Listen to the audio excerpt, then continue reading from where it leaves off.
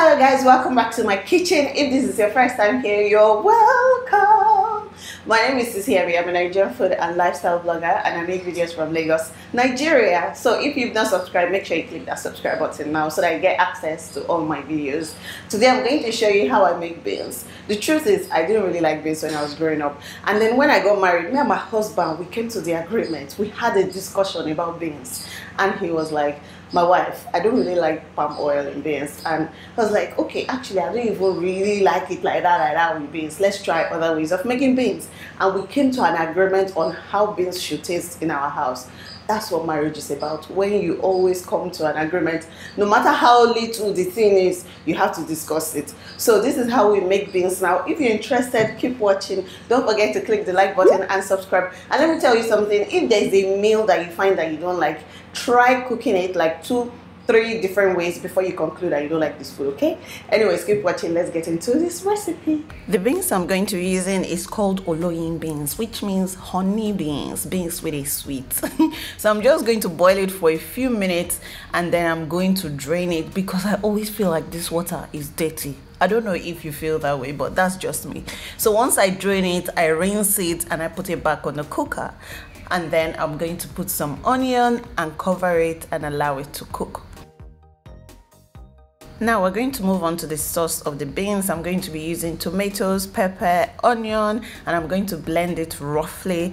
This base or this sauce is what is going to define these beans. You can add anything you like and it would alter the flavor of the beans.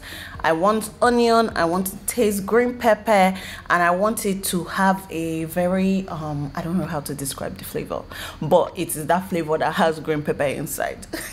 So I'm just going to fry the onion and the green pepper for a bit. I'm going to add some thyme and I'm also going to add my tomato mix.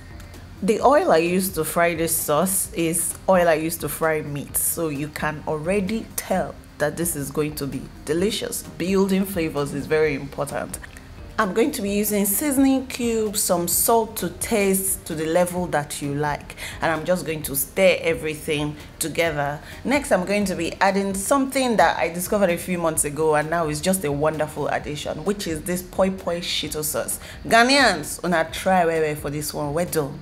I love it. I love the flavor it brings to my meals, well, especially beans. I like it for beans. It is very, very good. If you've not tried it, you definitely should. I did a giveaway a few months ago, so I'm going to be announcing the winners in the comment section. So make sure you check to see if you've won this sauce from me. I love it. So I'm just going to mix everything together and it just gives this depth to the sauce, and oh, the beans was delicious. I'm telling you.